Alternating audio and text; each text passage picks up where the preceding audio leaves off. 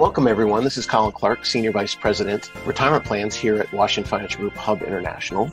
And we want to just welcome everyone to the latest edition of the Washington Financial Group Fiduciary Fitness podcast series. And I'm pleased to be joined today by Jewell Esposito, who is a partner at Fisher Broyles, which is a nationwide law firm. And Jewell is a partner in the local Washington, D.C. office. And she primarily works on defined contribution, ERISA plans, on deferred compensation, non-qualified plans, and also on employee benefit plans.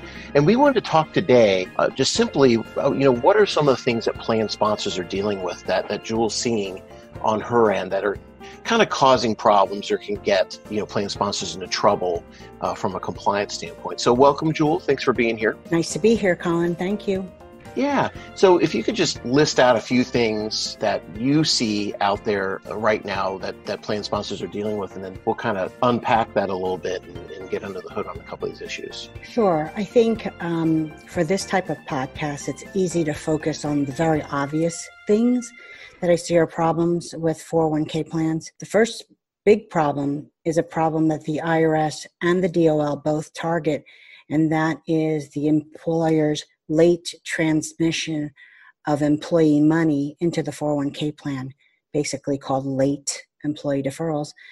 And a second problem I see often is that employers don't know how to evaluate or respond to the annual testing results that a third-party administrator, TPA, prepares for the employer. And the third and fourth are not knowing how much to get for an ERISA bond or getting a fiduciary insurance. And then the final one would be that employers don't really know how to explore and exploit all the possible tax and compensation benefits that a 401k plan or other retirement plan might give the employer first, and then its employees. So I'm ready to go when you are. Yeah. So let's start with the late deferrals, because we see that quite often, especially when we are onboarding a new client or working with current clients that maybe someone has come in that's new to the plan. What are the standards and what should be applied as a standard? One standard is already out there in Department of Labor guidance, and the Department of Labor uses what is called the 7 business day safe harbor rule. And any employer who has fewer than 100 participants gets a safe harbor latitude of processing employee payrolls. So when payroll is paid and an employee gets a paycheck, the employer has 7 business days, which, translates to a week and a half, to get that employee money into the plan. But if the employer with fewer than 100 participants doesn't want to use that safe harbor rule, then really what that employer has to demonstrate is that it takes X number of days to get employee money into the plan. And if it's longer than 7 days, again, that's 7 business days. So if it's closer to 2 weeks of getting money from the employee paycheck to the plan, the employer has to demonstrate why it takes 2 weeks to do that. And if there's a good reason, then it's fine. But if the IRS or Department of Labor comes in and sees that, yes, it takes 2 weeks for money to get to the plan, but in late summer, the employer can put that money in within 3 days. And basically, we all know it's because that person who processes payroll is on a 2-week summer vacation. And so they quickly get that money into the plan. That tells the IRS and the Department of Labor that, well, does it really take you 2 weeks to get the money into the plan when an employee can get it in within 3 days? So it's really dependent upon what the practices are with the employer and why the money has to be late. There is a rule that people often misread, and employers seem to think that they can deposit the money on the 15th business day of the following month, which almost makes it appear if you're paying, for example, a payroll on February 2nd, some employers think they have till March 15th to put the money in from the February 2nd payroll. And the Department of Labor unequivocally says you cannot read the rule like that, despite the way it seems written. Use the safe harbor if you are fewer than 100 participants. If you're over 100 participants or can't comply with that safe harbor, then find out what your procedures are to really move money as quickly as possible into the 401k trust. and then stick with that. Well, do you think a good standard is essentially, with most technology with payroll companies, enable you to upload your FICA taxes and things like that? Do you think that is a fair standard or a good way that plan sponsors should go about transmitting contributions? The answer is yes. So Okay. if electronically and ACH-wise, wire-wise, the employer is able to pay state taxes, federal taxes, FICA, FUTA, SUTA in so many days, then the analysis from the government will be, if you can pay all them, then you can pay into the employee trust, basically in the same quick time frame. The problem is not employers have the most well-known, nationally prominent payroll companies. They might have a smaller payroll company. That's their choice. And perhaps they don't do everything as quickly as some of the more established ones. There's nothing wrong with that. But again, that's your payroll system. Those are your procedures. Those are your timelines. But when that payroll company is paying all these other entities, then it has to be viewed that likely they could pay the 401k trust at the same time. So thanks for that explanation, Jewell. So moving on to the second question, which essentially, or the second point, not reading testing results from the TPA.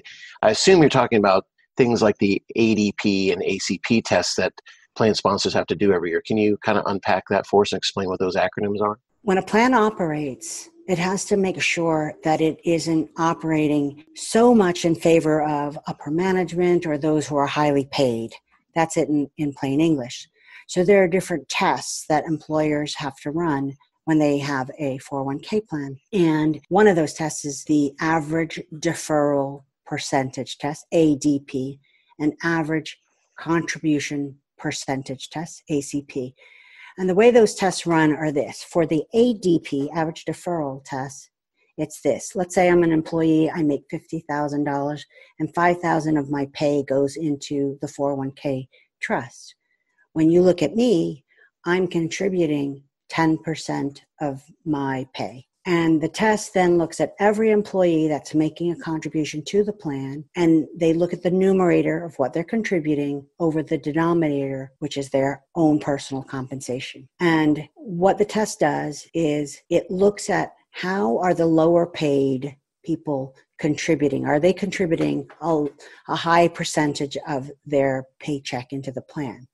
How are the higher paid employees contributing? And basically, if the higher paid employees are contributing so much of their paycheck, let's just make up a number of like 30% of their paycheck. But the lower paids, when all the testing is done, show that they're only contributing 1% of their paycheck when averaged across all of the lower paid. That ADP test forces the employer to say, no, you highly paids cannot put in that much money. We have to give money back to you so that the percentage gets a little closer to what the lower paid have put into the plan. With the ACP, average contribution percentage test, it's very much similar in the fraction analysis. And it's basically what are the employer contributions put in on each employee's behalf, like profit sharing or match or other employer contributions that go into the plan. And again, it's looked at employee by employee, based on how much of an employer match or profit share they get. And that's the numerator over the denominator of the personal compensation. And again, the test makes an employer look to see if all of the profit sharing is going to the higher paids, for example, or if so much of the profit sharing is going to the higher paids or the match is going to them. If that's the case, again, the test requires that the employer either give more to the lower paids or take money out of the accounts of the higher paids such that they don't get so matched or they don't get so much of the profit sharing. There are other tests, and this is where I think there are failures on the employer's part. There's a top-heavy test to make sure that when you look at all the plan assets in the 401k, that so much are not held in for just a select handful of employees. They don't want that all the assets are basically sitting in the accounts of 3 people, but very little money sitting in the rest of the lower paid people. And then aside from that, in those annual discrimination tests, they have other limits that are explored. For example, an individual can't contribute more than, I think this year it might be $19,000 for employee money. It changes every year. That's why I don't know it. You might know it off the bat. Yeah, 19.5. Okay, 19,500. So someone has to look to see that a person doesn't contribute more than that. Someone has to look that they're eligible to put in catch-up if they're putting extra money in. Or is a 30-year-old putting in catch-up where a 30-year-old's not allowed to? So there are all these other limits that have to be examined. Are they ensuring that all the people who are age 21 are allowed to be in the plan if that's how the plan is designed? So someone has to be looking at those aspects of the plan, and usually that's done in this annual testing or review of the plan. The problem I see with clients is they get those packages back from the third-party administrator, their TPA, and they don't know how to analyze the results. And that's where I think there's a disconnect. Someone has to step in and help the employer understand if they've passed the test, great. If they failed it, it doesn't mean they get a big fat F. It just means then what should they do because they failed it? Can they make tweaks in their operations right now so that you don't have this mistake continuing for several years in a row? Yeah, and it never feels good to fail. But I know as a consulting, that is an advisory firm, I know we're always working with clients to improve their plan design and maybe implement something like a safe harbor design or use like an auto enroll, auto escalate feature to help solve for some of those things. And so I totally agree. Your administrator is going to be sending you those tests, and you definitely want to share them with your advisor and consultant so they can work with you to try to find the best fit for your organization, because every organization is different. Right. So I agree with that fully. So when a company fails, it is not that devastating. It's a chance to look at the plan and say, why are we failing? Is it because it isn't designed right? And as you said, go seek help on designing in such a way that maybe incentivize employees to participate or do that safe harbor match, which could be a 3% or a 4% match, so that everyone can put money in and everyone can maximize what they're allowed to do, if those are the types of failures you're seeing. So the failures will give an indication of how the plan could be designed better, such that there won't be future failures. But to me, having a failure is not devastating in itself. It just means for the employer to examine the whole design and figure out why it's happening, and if you can design around this so that it doesn't happen in successive years. Agreed. So the third topic, you'd mentioned that you're still seeing that plan sponsors are not covering their plan with ERISA bonds or fiduciary insurance, and they get mixed up sometimes. Can you kind of share with us the difference in what you're seeing? Sure. So I am making a distinction with the ERISA required fidelity bond, or people call it the ERISA bond, versus ERISA fiduciary insurance. So the first one, which is required under Department of Labor rules, is the ERISA required bond. And what the Department of Labor rules say is that the employer must have a bond equal to 10% of the assets in the plan as of January 1st, or the first day of the plan's plan year. Calendar year plan, January 1st would be that first day. 10% of the assets have to be covered. And what that is if anything happens to the assets due to dishonesty or theft, and there's a bond that will replenish those assets. And basically then the participants are protected, because if the money in the plan disappears, then the plan is essentially backfilled by way of the bond. And those bonds are actually very inexpensive, and they can do an auto escalate to ensure that they are as large as they need to be as the plan assets grow in size. And then for employers that never had the bond, they can do retroactive coverage, and you just have to find the right carriers who will sell this, but the bonds are inexpensive. What I see M&A deals is that on the 5,500, an employer has to indicate if they've had this bond. So the employer is telling the Department of Labor whether or not it has a bond that is of the appropriate coverage. And so we can see on an M&A due diligence whether or not the employer has carried that bond and at what size. And to me, that's giving notice to the Department of Labor that you have fiduciaries that don't know how much of a bond they really need. And so that's an indication too. Are they really watching over their plan properly if they can't even get the right size bond? Now, that ERISA fidelity bond is to be distinguished from ERISA fiduciary insurance. And so what that is, fiduciaries can and do get sued by plan participants and others. Now, when there's an officer acting as a fiduciary for a 401k plan, usually that company's insurance coverage will cover that fiduciary with its actions, unless they're egregious or criminal. And therefore, that fiduciary is covered. And at a minimum, a company should consider providing that to its fiduciaries as almost a perk. Please oversee our plan, and as a perk, we're going to give you insurance coverage to back any decisions you make. I think that should just be a normal perk to give to a fiduciary plan.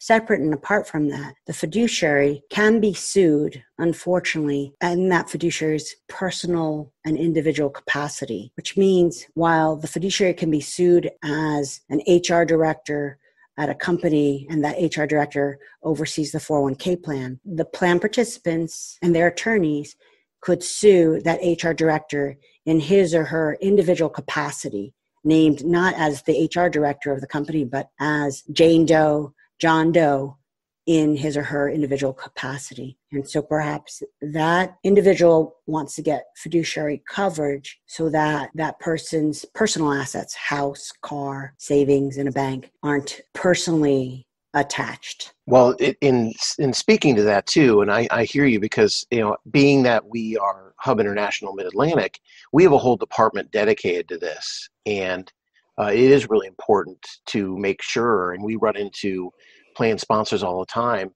and with anything in the commercial lines insurance business, the devil's in the details. So while the ERISA bond, you're absolutely correct, is pretty straightforward, it's very inexpensive. Fiduciary insurance doesn't have to be super expensive, and it's usually bundled with your other commercial lines as well, but it's really important with any insurance policy to look at the exclusions. And so we always consult clients to really take a hard look at what package they have, and to make sure that they have the proper limits and the proper coverage, because you just never know what's going to happen. So I completely agree with you on that. And Colin, I have been involved in transactions where the employer has had to pull out all those fiduciary coverages, the fidelity bonds, et cetera, et cetera. And it's only under the threat of litigation when they realize how much is actually not covered. And oftentimes I see that the party to be covered or thought they were covered is not covered, because the fidelity bonds insured is the plan, not the employer. Yeah. Not an individual, it's the plan. The money goes to the plan. In the fiduciary insurance side of things, you want the fiduciary or the employer, if it's acting in that capacity, to be covered. You're not covering the plan with certain insurance. So you're right, the devil is in the details, and someone should really figure out if the right parties, the plan, the employer, the individual, the HR director as an HR director, the HR director as an individual, is properly covered. Well, what I hear you saying is a great takeaway from today's podcast is for you to just have a review, just have an independent review of your insurance packages, and then just, match them up with the way your plan's operating, and make sure that you're properly covered. Mm-hmm. It is very much like getting insurance for your house. You think you've got everything covered until you have a leak in your ceiling. Something happens, yeah. And then you go to read your policy and you realize, oh, that's not covered. But here with the ERISA fidelity bond dictated by law, ERISA, you know what has to be covered, so you have to go get that coverage. And now with the fiduciary insurance, which is optional, go get that and figure out if you're covered for litigation, claims, audits, etc. Yeah, that's incredibly helpful. So moving on to the fourth topic, this one's interesting because I see this a lot as well. Sometimes people think, hey, I have to have a retirement plan, and I check the box because I have to have benefits as I'm either setting up my company for the first time, or maybe I've been in business for a little while. But really, there is a lot of misunderstanding around in terms of what all the benefits of a defined contribution plan are. And so can you elaborate on that a little bit? Yes. So the benefits for a 401k plan and other retirement plans are several. First, as you know, an employee can put money into the plan.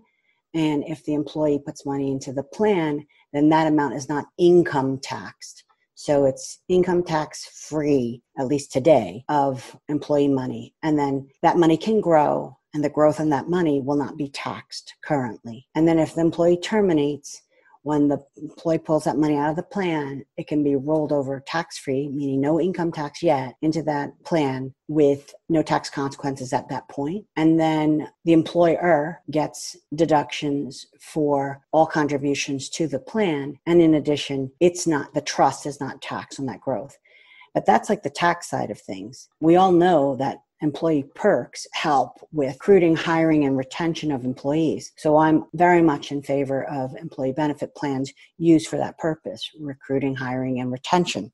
So that's very good and something to consider. But oftentimes I hear from companies that having employee benefit plans is expensive. And I just want to tick off really quickly that for those employers who don't have a 401k plan, for example, aside from all the benefits that I just articulated about deferral of taxation, deferral of the growth in the plan, there is a new employer who starts a 401k plan, has the benefit each year for 3 years under the Secure Act that allows what could effectively be $5,500 in tax credit, not a deduction, tax credit, meaning lop it off the liability of the company, tax liability of the company, $5,500 each year for 3 years. So right there, you have the ability to spend, quote unquote, freely $16,500 to start a plan that gives you all the perks that I just went through. So I think employers lose sight of that much of the startup costs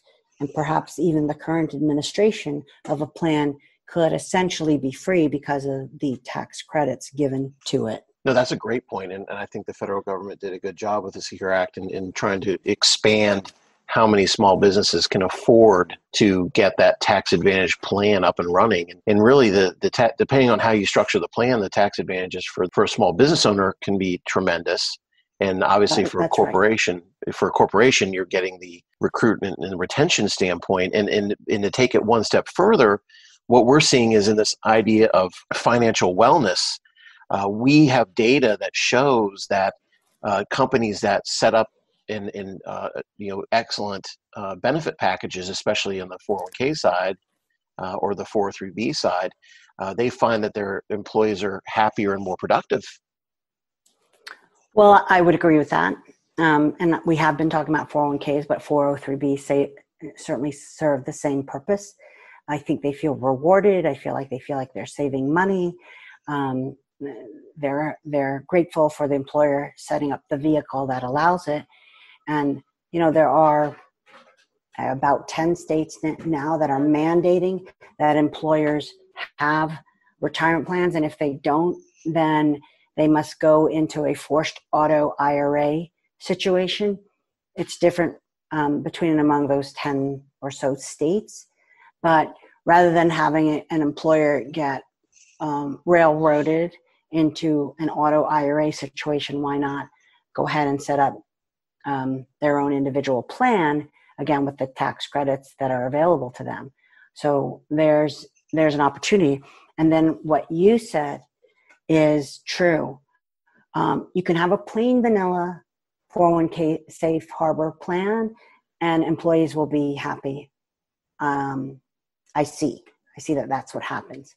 Then you can design the plan in such a way that if there is a very big profit sharing contribution, I'll just say maybe $500,000, just making up an amount. Depending upon how the plan is designed, the profit sharing allocation can legitimately favor certain people, say management or shareholders, the owners of the company, in the way it's designed. It has to be designed properly, but just using that example, 500,000, let's say a company did well and they have 500,000 to share. They don't want to give it to the employees in cash bonuses. They want to put it into the plan. So 500,000 is going to go to all the employees no matter what. But now it's a question, how much goes to Jane? How much goes to John? How much goes to Tim? Et cetera, et cetera. How much goes to the rank and file? How much goes to management? How much goes to the owners?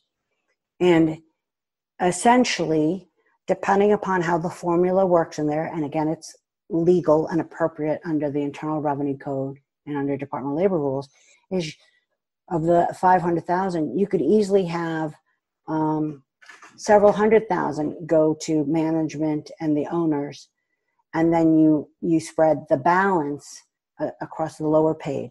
Again, it's all legal, but you need someone to help design that. And that's why I say that there are companies who don't explore and exploit all that they can do with a plan to design it in a way that makes management or shareholders or employees happy. No, that's a great point too. And like I said, with all the data we're seeing, there is definitely an ROI. And I think, again, part of the future of the retirement plan benefit side of things is going to be companies saying, are my dollars better invested in the retirement plan to improve the company culture and to improve the bottom line? Or are they better put somewhere else in the benefit side of things? And I think more and more as we look, if we look at things from a data set standpoint, we're seeing that the ROI really, there's a lot of return on investment that exists within the retirement plan, not just from a tax benefit, but from, from a fiduciary aspect, we're always acting in the best interest of participants. And so really to get our participants in a really good place financially so they can retire with dignity is the ultimate goal. No, that's great. And I that is the goal. As an ERISA attorney, I'm always just making sure that the plan conforms to all IRS and Department of Labor rules. But certainly I get it from an advisor standpoint, your standpoint, that you want to help the employees maximize what they can put into retirement. And so that's great. And then the role I play is, and I want to make sure it's all done right under all the federal laws. And we create a win-win. So Jewell, thank you so much for spending this time with us today. And we thank you and we look forward to having you back. And with that, we'll everyone have a great day and we'll see you next time on the WFG Fiduciary Fitness podcast. That's going to do it for this week's show. Thanks for listening. If you enjoy our show, we'd love for you to subscribe on iTunes or wherever you access your podcasts. The opinions voiced in this program are for general information only and are not intended to provide specific advice or recommendations for any individual.